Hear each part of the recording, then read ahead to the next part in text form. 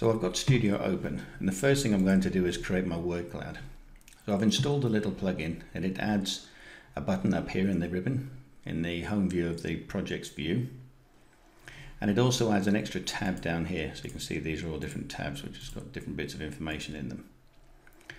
So all I need to do is click on either create word cloud here or click it up there. I'll click it down here, and this will go through, and I guess depending on the size of your project that will determine how long this will take and how big the XML file is going to be. This is a fairly small project, not too many words. So here's my word cloud, and you can see when I click on the words it tells me the statistics for the individual words, so how many are in each one, which is quite interesting. But what I'm going to do is I'm going to click on open project folder, and this will take me to the location of the project file and also where the word cloud XML file is, which is here. If I double click that, it opens up the XML file in something that allows you to see it, and there you get to see your file exactly as I showed it in the article. So what I'm going to do is just make a copy of that path, and then I'm going to go to File, Options, and we'll go through the process of creating the file type. So I go to my file types, I click on New, and I'll just say XML. You can choose either of these two, it doesn't make any difference at this stage, but I'm going to take the simple embedded content. I'm going to call it word cloud, and I'll change the file type identifier as well to word cloud. It is an XML file, and I'll say next. I can then define the settings based on an XML file. That's one of the choices here, so I can browse to that file, pick the XML file and open it, and then click on next, and that will import all of the rules that are in there.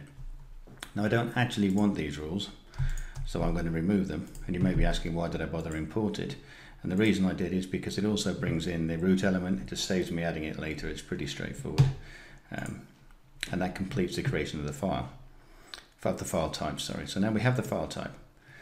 I then go back to my parser rules, and now I'm going to add the rules back in again.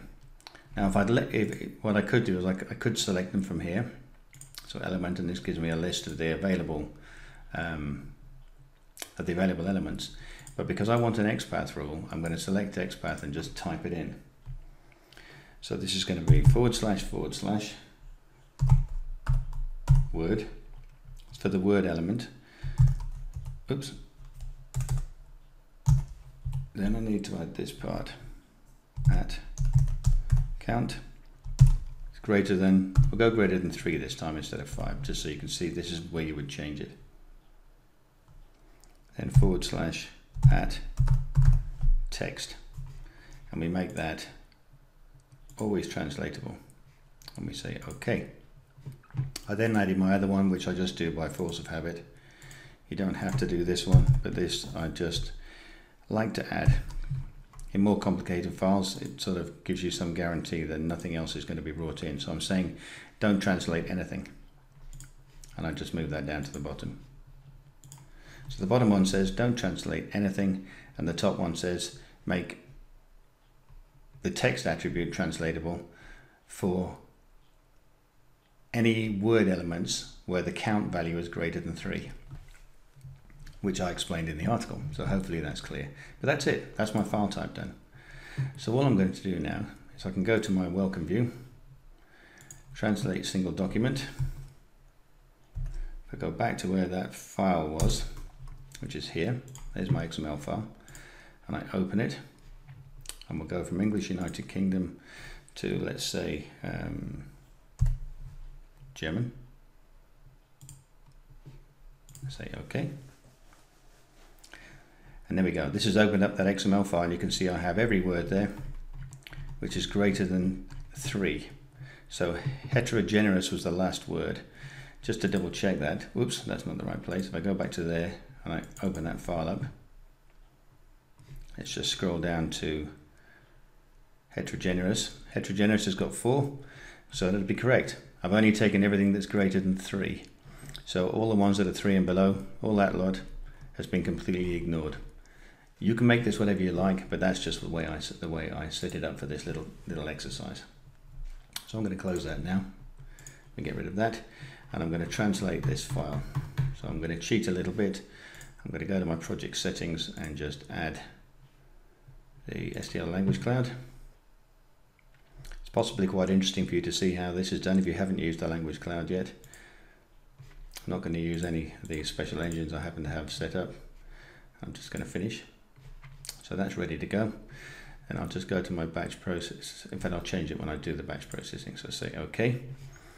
And then what I'm going to do is click on batch tasks. It asks me to save the file because it's a single file project. I'm going to pre-translate. Oh, this is my little, excuse me, this is my little qualitativity app. I should have turned that off before I started. So this is now recording everything that I'm doing. I forgot about that. So pre-translate files. Next, I'm going to apply automated translation when no match is found, and finish. And that will go through and pre-translate the files for me. It's pretty quick because it's only a small file. I close it, reopen the file, and now I have a file that's all translated. So that's pretty good. So it might not be perfect, but that's what I'm going to use just for this demonstration. So I'm just going to close that now. Okay. Oh, have I saved it? Just let me open that up again quickly. Oh, I did. It's already there. Okay. I apologize for that project activity that keeps chopping up. I'm going to tell you more about that application in the future. Very nice tool. Okay, so now that I've done that, I've got my my STLXLIF. The place I'll find that is if I go back to opening the project folder. Here it is. So what I'm going to do is I'll keep that open now, and I go to my welcome view, and the next stage is to turn that STLXLIF into a TMX file. So here in my welcome view, I've installed the STLXLIF to TMX application. If I bring up this again, I just take the STLXLIF and drop it into here. And my target TMX, we put in the same place as that file actually, which was in there. And we'll just call that my project TMX.tmx and save it. I could remove any tags or anything like that that are in the file. These are just words, there's nothing complicated in there at all. And I'm going to include everything, so I don't need to check anything. Even though they were draft, it's going to convert the draft as well. So I click on run. That's finished. So it's converted that to a TMX, I hope. So if I look in here now, there's my TMX file. If I double click that, you can see it. There's my TMX, which has got all my different segments. Company, Unternehmen, construction, bow. I don't know how good any of this is, but there it is anyway. And now I've got my project TMX. The next thing I need to do is open up the Glossary converter, which I can run from here. I have the little Project Glossaries app installed. So here it is. I go to my settings and I want to convert